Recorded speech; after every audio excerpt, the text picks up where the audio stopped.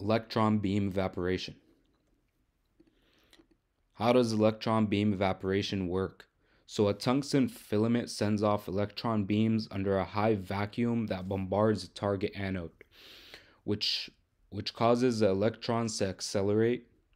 Then the electrons strike the target and melt the material into a gaseous phase. After that, the material will turn into a solid form and coat everything in the vacuum chamber. So what does it do to the surface? So it increases the surface temperature and leads it to evaporate and deposit onto the substrate.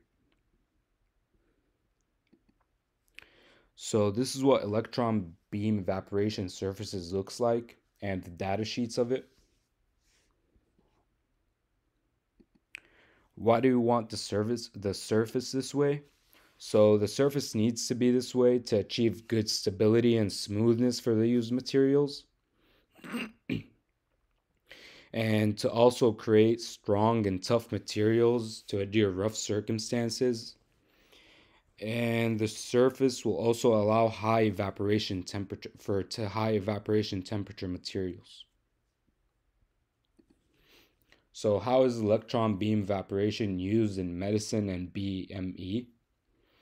So electron beam evaporation basically creates a thin film of drugs and other active agents which are deposited onto the surface of the medical devices such as stents, and they're also used for coatings for medical implants because of their durability and resistance. So the first picture are stents that were developed and created by materials used in electron beam evaporation. The second picture are orthopedic implants, which were also developed by materials used in electron beam evaporation.